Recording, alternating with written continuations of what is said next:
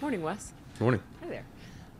What are the things as you look to evaluate yourself during this past season that are kind of your priorities that you want to take a look at and think about? From a personal standpoint, I think it's good to get player feedback because you can self-reflect and pontificate to a certain extent, but you want to hear the authentic, real. If it's something of, if it's more accountability, if it's more, X's and O's, whatever it may be, I think that those things are, if they feel it, then that's something that they crave. So I think it's easy for me to say, I need to do this better.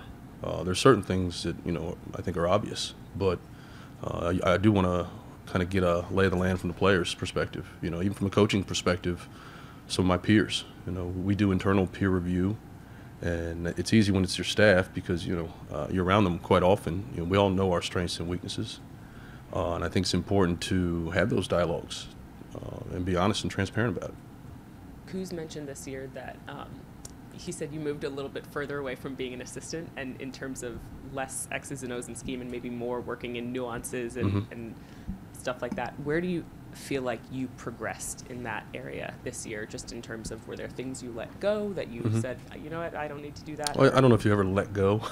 Not you. It's hard to, but I think he's right in that regard. I think prioritizing some of the relationship piece, and that's some advice. I know I've said it before that I've gotten from other head coaches who made the transition from lead assistant or assistant to that headspace of you got to let go of some of the responsibility. You can't do it all.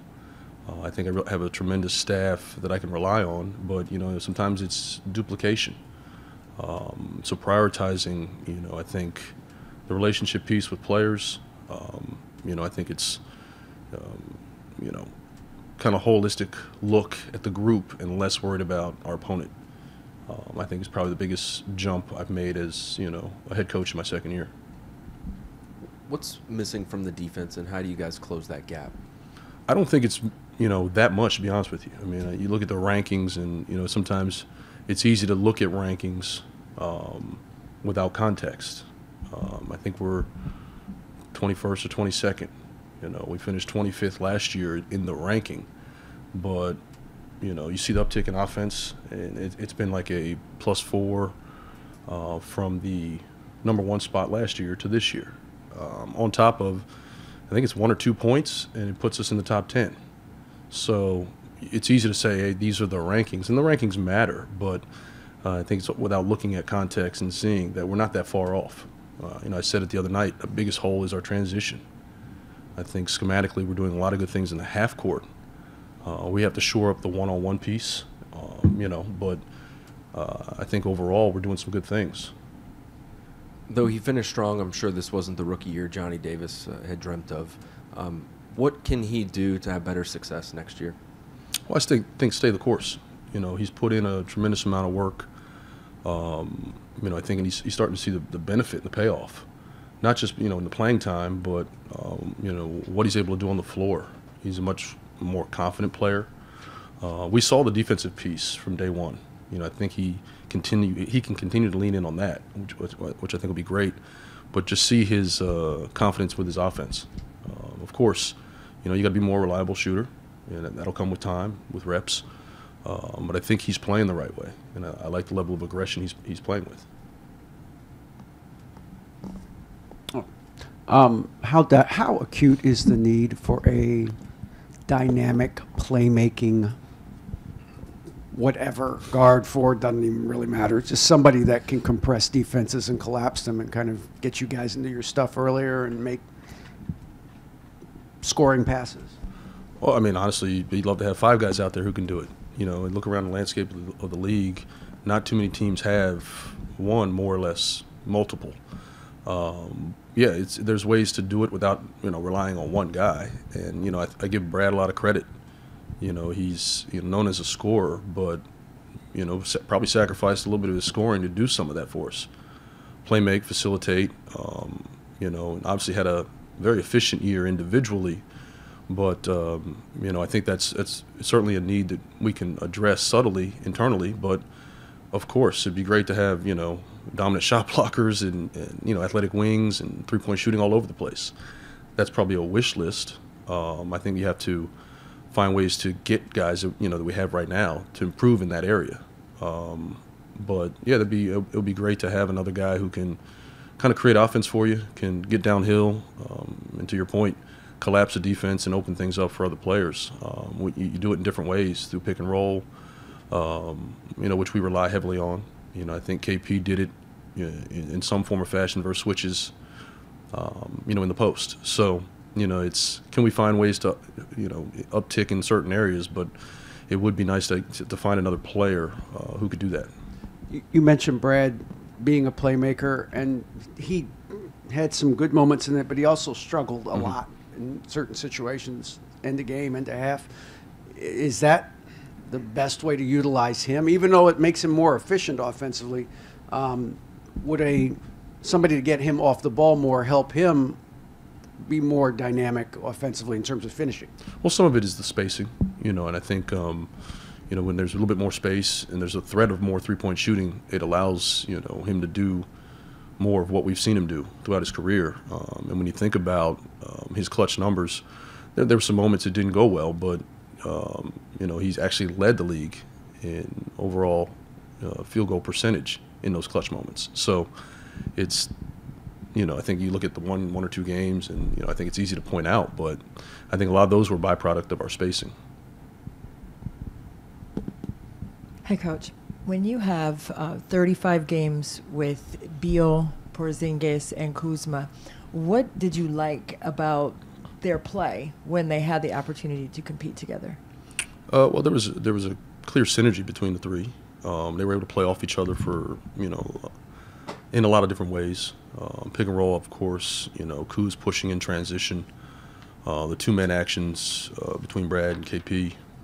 So I think it's, you know, very efficient. I think overall the net rating was a +3. Excuse me. So, you know, pretty positive.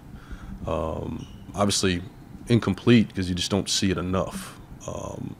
And, you know, you think about that window of 35 games.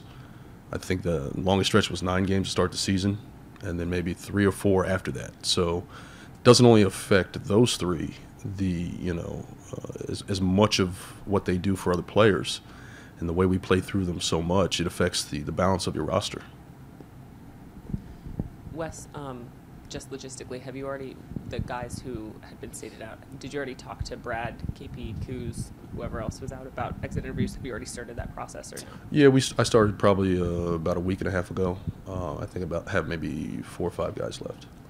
The second I wanted to ask you is, how do you evaluate both your and the team's approach to defense this season? It was waning at times, you know, and to be honest, I think some of that is you got different pairings and different groups out there.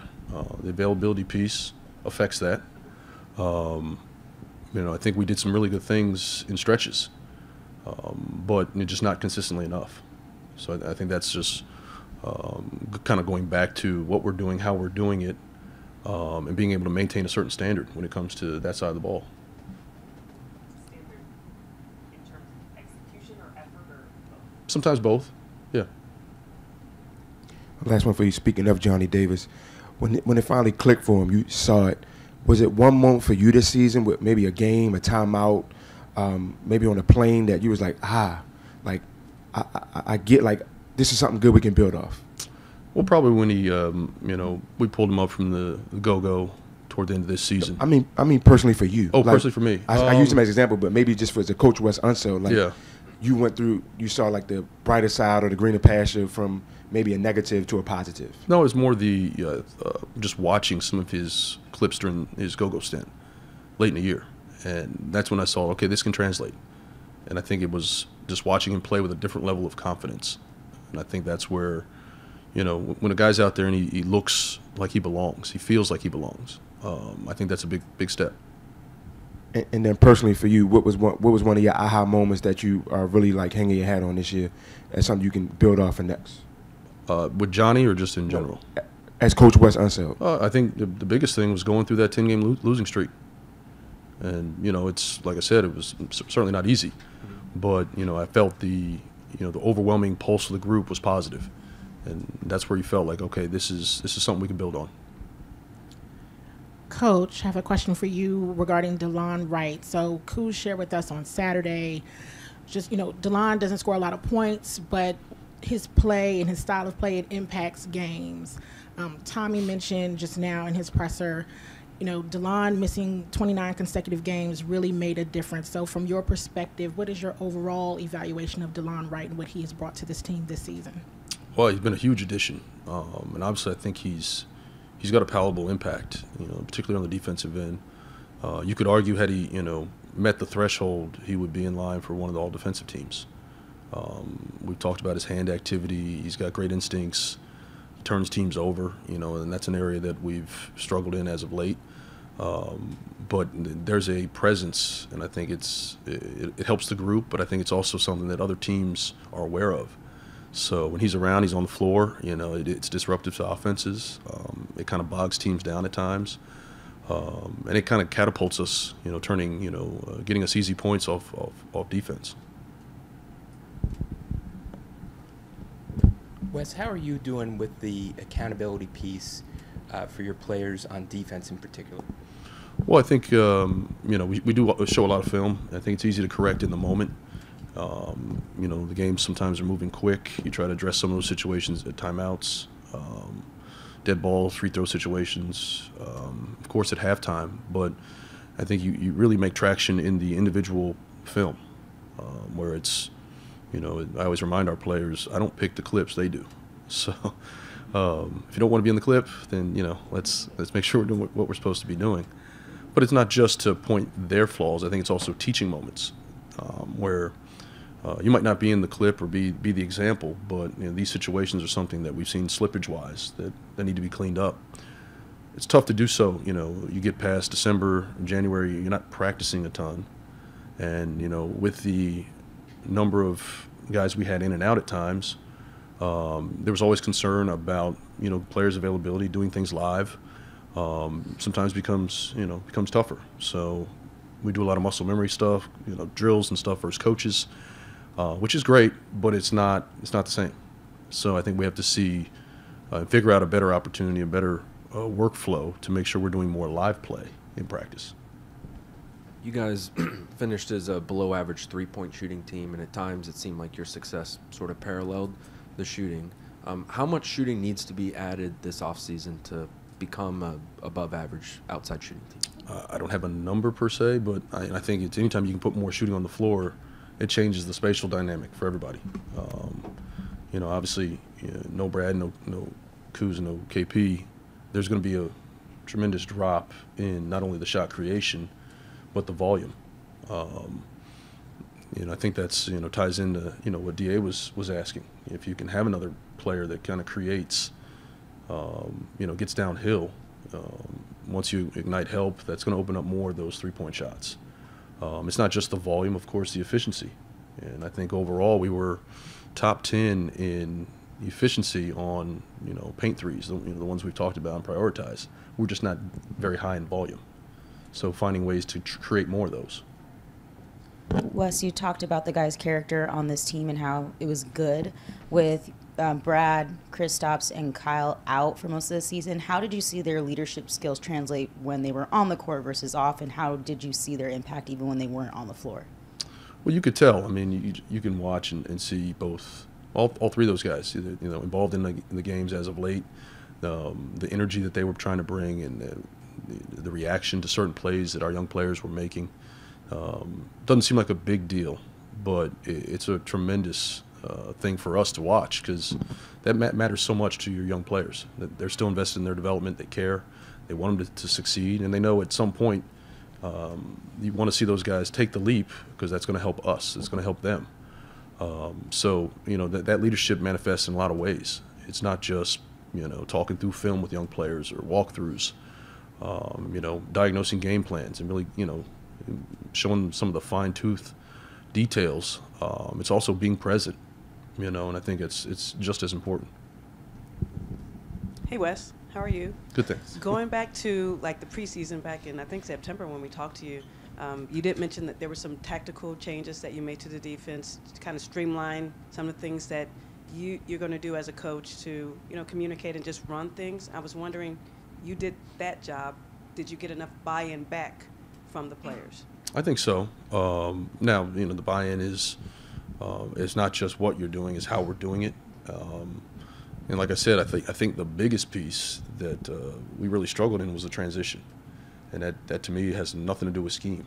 It's just more we're watching, waiting, instead of just having that urgent mentality to get back. And that next layer is most nights a lack of communication in transition, which we all know if you don't communicate early enough, the way the teams are shooting threes early in the clock, it can really put you at a deficit. So that's I think the biggest thing for us this summer is we have to address that.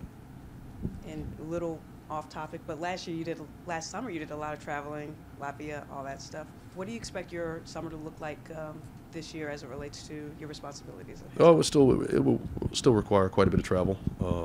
Hopefully not that dramatic. It was compressed toward the end of the summer, but I think it's important to continue to get out and get a hold of players and meet them where they are.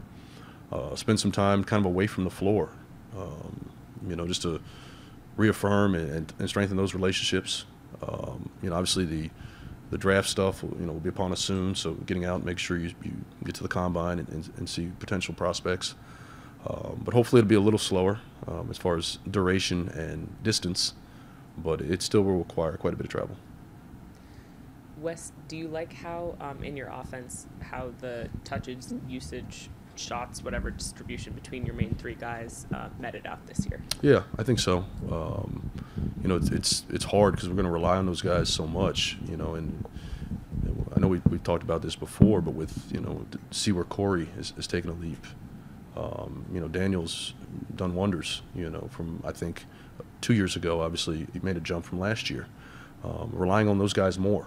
And I think that'll take some pressure off, those big three. That doesn't necessarily mean their usage goes down, but maybe shot attempts and most nights about equal. But I think spreading that around, and those guys knowing that we can trust and rely on those young players. Denny to make plays, take some pressure off of Brad as a playmaker. Corey obviously is shooting as well as he shot this year, top 10 or 12 in the league, which is remarkable. So I think it's just also an understanding that these guys are going to help us. I don't think they have to carry that load every night. And I know I've asked you this before, and when we talk about getting a point guard who's more disruptive, more of a threat, do you need somebody to organize that all? When, 𝗙𝗢𝗖𝗓 has talked about, I got to keep three guys happy every night and get every guy their touches. Like, what's the balance that you look for in a point guard between bringing the organization factor and bringing the I'm an offensive threat myself factor? Well, I think 𝗙𝗢𝗏𝗪, he knows how to do that. I mean, he's top 2, I think, in assist turnover ratio. He's done that job at a high level, with a really good team. And there's a balance. It's not always going to be perfect. I don't want to have to call play every possession. I think allowing guys to play with a little bit of freedom, and there comes an accountability with that, of course. But I think good players will kind of show you what they're really good at, the spots they're most efficient in. And the point guard has to become an extension of myself and the staff. Like, what are we prioritizing? How do we want to play? Of course, keeping us organized whenever you can, and you're going to have to read it a little bit. Read the flow. The guy's got a game going, of course, you want to keep featuring him. If you're not getting quality possessions, you maybe need to slow it down, orchestrate something that keeps us organized. So I think there's a balance. I think it's, with those three, they're going to command a lot of attention. So there's going to be opportunities for that player, Monte, DeLon, to be aggressive, on their own. Coach, as someone who coaches young men, I believe off court, so I might take them to Chuck E. Cheese as a team builder. How did that Japan trip build team camaraderie for you this year? I thought it helped. I mean, obviously it's tough because a long trip for 4 days, but just that experience, it pulls that group together. You have an opportunity to, you spend 24 hours literally, with your group. Players have opportunity to bond. You're in a foreign country, so there's obviously different things and experiences that you can go through. But those situations are probably more important to the bonding aspect than it is the basketball. And it was tough to kind of, flow through training camp, trip to Japan and kind of organize, the return. But I thought from a cohesive thing, it was very productive. What did you make of Denny's year? Where did you see him make big strides from training camps now, and where do you hope that he'll actually see in this offseason? Well, I'll answer the last part first. I think, he's got to continue to work on his handle. I thought he showed improvement there. His left hand, playmaking with his left hand, finishing with his left hand, finding a consistent three-pointer. I think there's been an uptick in all those areas. Finishing at an elite, maybe not elite level, but a much better level. Getting to the rim, making free throws. Defensively, I thought he was good. Again, this year was much better as far as defending without fouling. So there's certainly improvement in those areas. It's been a steady progression for him, and I think the biggest piece for him is his confidence level. He's shown the ability to kind of fail quickly, move past some of the mistakes where he didn't do so last year, and I think that's helped his consistency this season.